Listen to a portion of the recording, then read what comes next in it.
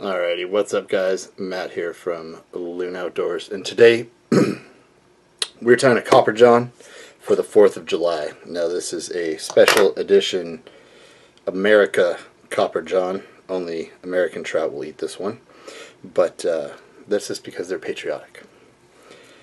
So we're going to start with some .25 non-lead wire. I've got a Firehole 551, a hairline modeled jig bead in blue, and I'm going to take about 8 wraps or so of this non-lead wire, and we're going to use our sacrificial scissors here to do like the final trim on it. Don't use your A #1 scissors. Next up, I'm going to use some Vivus 50D gel spun polyester or GSP because it's my favorite. And this is totally an attractor pattern. It's kind of like fireworks. It's going to bring people in from a distance. It'll bring trout in from a distance.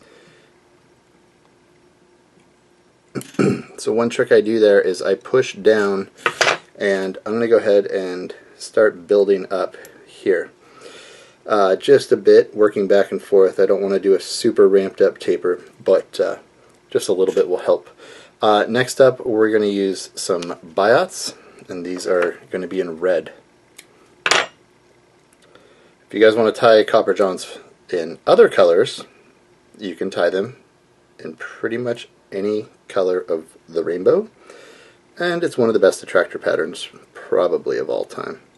So I'm going to put a feather on each side, or a biot on each side, as you guys can see, and I just pull tight there. I put one wrap in there and one wrap that way, and what I like to do personally is I just wrap these forward. Kind of helps build a little bit of bulk, secures them in there, and you get that nice split tail there. And we're going to trim off the excess here. And we'll just kind of continue wrapping forward here. Next up is going to be our wire. I'm going to use some Uni Ultra Wire, medium blue. You can use a fine wire. Really just depends on how you guys want this to look at the end of the day. The fine wire does give it kind of a narrower body, but since we're making the sink, there we go, we're going to go with this. And I like to put the wire right on top. It's my little deal that I do. You can do whatever you like, and I like to get it right back down into the base of the split biot tail.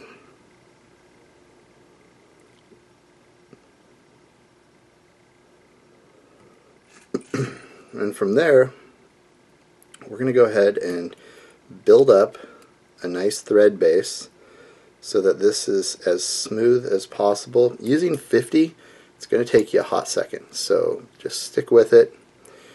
You will get there eventually. I will continue my thread base forward until where I'm going to put in my thorax, my legs, all of that stuff.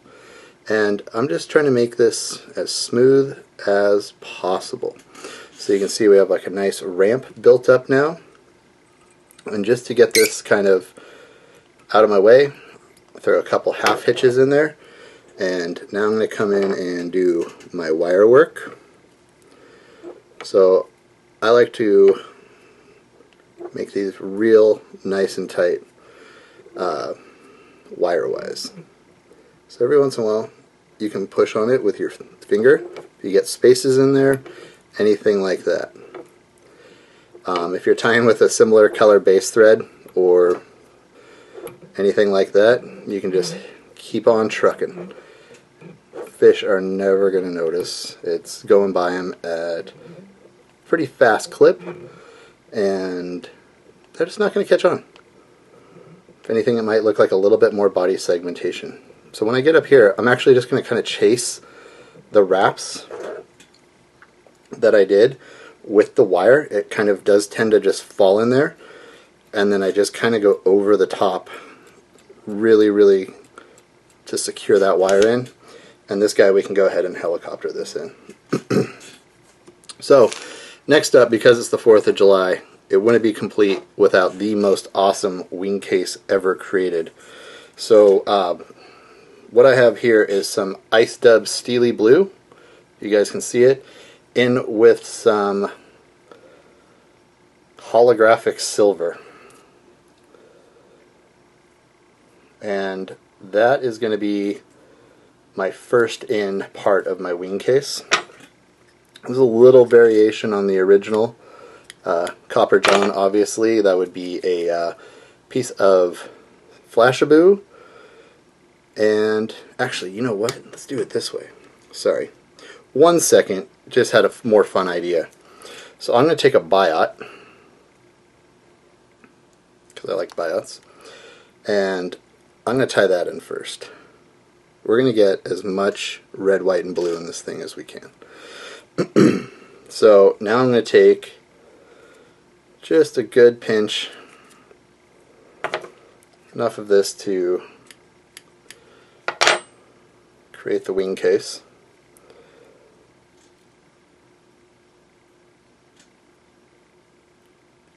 Okay. Anything that comes out with it doesn't need to be there, obviously. Wasn't meant to be. Alrighty.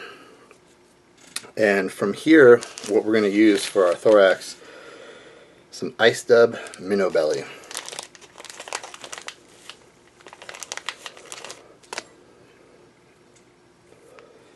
We're going to dub a hearty portion of this onto the fly, building a nice heavy-duty thorax. And I'm going to leave just a little bit of space right here. So the way I do my legs on Copper Johns is, so I have a saddle hackle or a schlappen feather, or whatever feather is your favorite. Partridge works great. So what I do is I cut a V out of it, and I hold that little V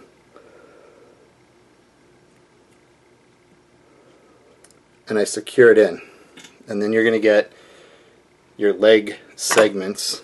They're going to match, be even, as long as your feather's even, and kind of just makes it pretty easy. Come back in there and trim that nice and tight. And I'm going to kind of continue to dub here, because Copper John typically has like a peacock thorax, but they don't make, well, they make it. I guess they don't make it. It's kind of a natural thing.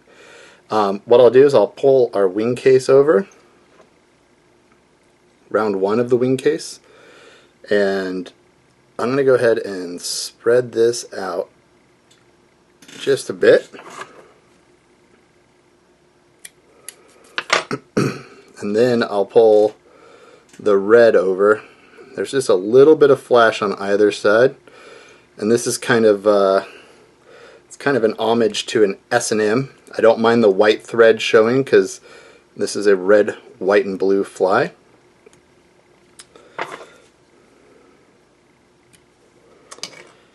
So the next little trick that we do here is I'm just going to trim this, not all the way, but nice and short. And then I'm going to use some thin and just start building a really cool little wing case here. And I like to turn it upside down. That gives you the super cool bubble technique. And I'm using the bench light here. We'll hit that with the cure. I leave the light on as I'm building these bubbles.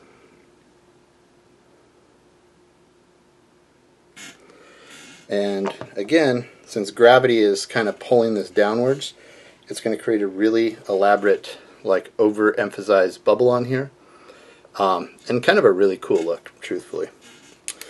So now that we have that all done, we have created a ultimate red, white, and blue copper john for today. Anyways, guys, thanks for watching. We'll catch you next time.